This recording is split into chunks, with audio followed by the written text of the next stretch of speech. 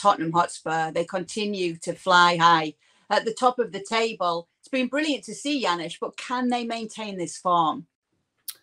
Well, I think for the time being, absolutely. I think if Heung-min Son continues to do what he does, I think there's a real belief in the team with the new manager, and that happens. Of course, everybody's kind of waiting for them to drop points to see what the reaction is going to be, because there's still a lot of new players. There's some young players, and now I think they have Chelsea at home in the next game, so that will be a test. No matter what you think of Chelsea, and them, of course, dropping points at Stamford Bridge to Brentford.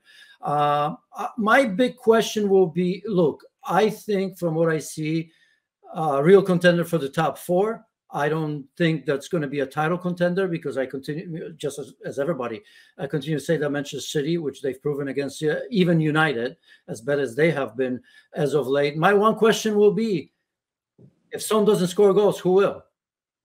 Because I don't know. Because Kulusevski is not a goal scorer. We all know that. Historically hasn't shown that. We know Richarlison's been struggling, and doesn't seem to me that all of a sudden he's going to wake up and score goals consistently, even if you put him as a center forward, which in the absence of Son, he would be there. So I think that's a massive question for Spurs, because here we are. We'll talk about it maybe a little bit later too. Are they better or worse? Harry Kane, this or that. But think about that. In the past, when one was off, there was one scoring consistently. Let's not forget Heung-min Son in his last season.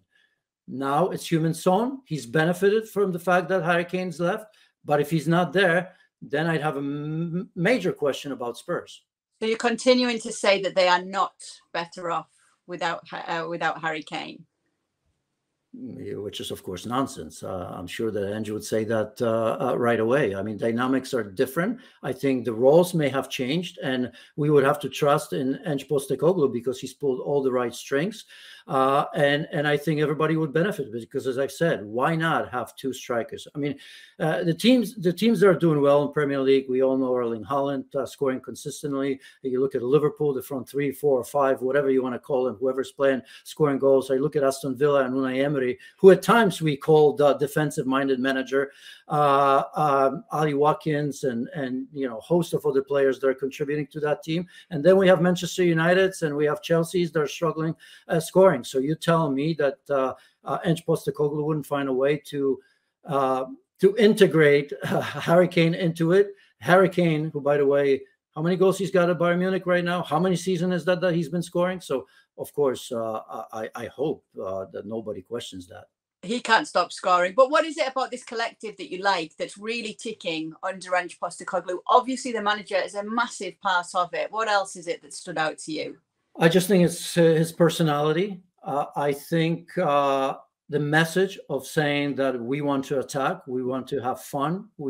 Something that Spurs players had under Mauricio Pochettino, those 2 or 3 years where they're in the final of the Champions League and pushing at the top of the Premier League as well.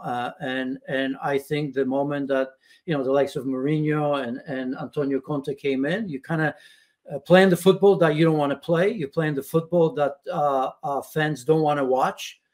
And we've said it, if they deliver, because Mourinho and Conte are serial winners, if they deliver, then I suppose nobody cares how you did it.